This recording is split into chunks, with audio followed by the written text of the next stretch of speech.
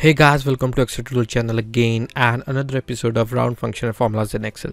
So in this video we are going to cover trunc function in Excel, which is very similar to other function we have covered previously, like int round function. Trunc derived from the word truncate. So its purpose is truncate a number to a given precision. So you are going to learn that in upcoming minutes with the help of 2 or 3 examples which we are going to cover. So if you haven't subscribed to this channel, please do it, because we are going to cover each and every functionality of Excel in upcoming days, months or year. So without further ado, let's get started. So here we have a very basic sheet, and if you want to practice it with us, then you can download the sheet following the first link in the description box, which will redirect to our website. From there you will find XLX file link under our video player. So here we have used same number which we have covered in the previous examples of integer, round and round, because these are very similar, just to cover the basics. So we are going to use the same demo sheet. So here we have a number in the negative form and we have a number in a positive form. So let's see what does trunc do. So here if we select a number, so it has 2 arguments and one of them is optional. So here for the basics part we are going to just cover the first, which is the number. So let's just close it down. So there we go. So here if we apply to all, so we get r truncated. As you can see, it doesn't round up or down like we have done in the previous video. It's just truncate r, or you can say a chop of decimal using this particular function. And if you have a need of just truncated a number value from your worksheet, then you can use this function. Trunc function also used with other helper functions to truncate a sentence using helper functions, which we have already covered in previous videos, which you can browse through our channel. So trunc and round, here's a difference. It doesn't round, it just truncate value. It just chop off all the decimal just straight away. So as you can see, 25.6 just give you the 25, 59.4, it doesn't care about the decimal part, it just give you the right answer.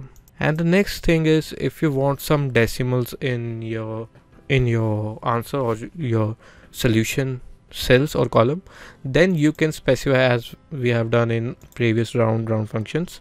So you can specify the number of digits here. So say if I want a 3-digit decimal digit, so you can just type out the 3 like we have done previously and just click enter. So there you will get your answer. And if we apply to all, so you will get your answer, like if you want to keep any number of decimal in your worksheet. Same like if we just apply a 2 here, so it will just return back our 2 places of decimal. So it doesn't care about rounding off those numbers in your decimals, it just give you a number with chopped off decimal values as you mentioned in your formula.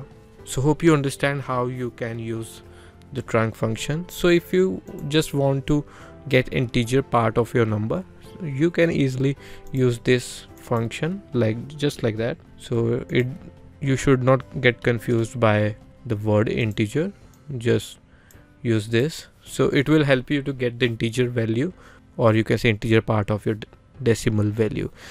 And the one thing is, if you want only the decimal part of your values, then the formula is very straightforward. See, you need a decimal value, so what we need to do is we need to subtract this number from the truncated number, right? So truncated number will be 46 and the whole number is 46.037 and so on. So the largest number will be the 46.3037, so it will be subtracted from the truncated number.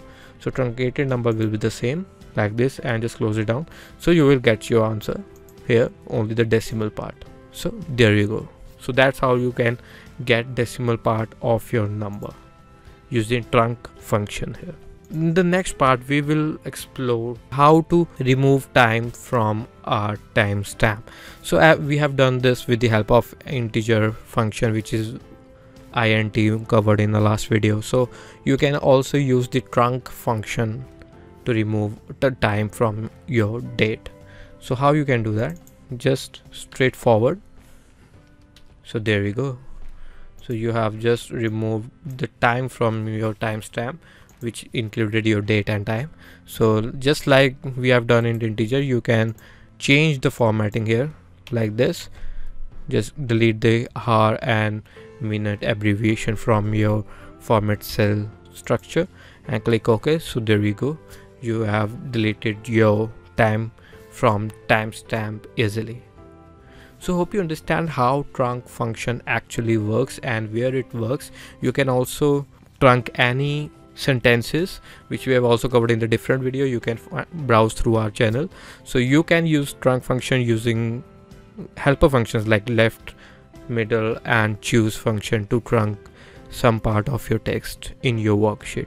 So if you are interested in that, do browse through our videos, or you can log on to exceltutorial.net from where you will find those videos. So if you have learned something from this video, then please click the like button, and if you want to know something more about trunc function, and if you have some queries, you have a comment box with you, and if you want to share this to your colleague, friend or social media handle, you can use the share button. So see you in the next video. Until then, bye bye.